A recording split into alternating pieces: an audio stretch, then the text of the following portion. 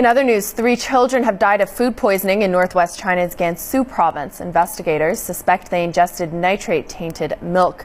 35 other patients are being treated at 2 hospitals in Pingliang City. One of them is in critical condition while the others are stable.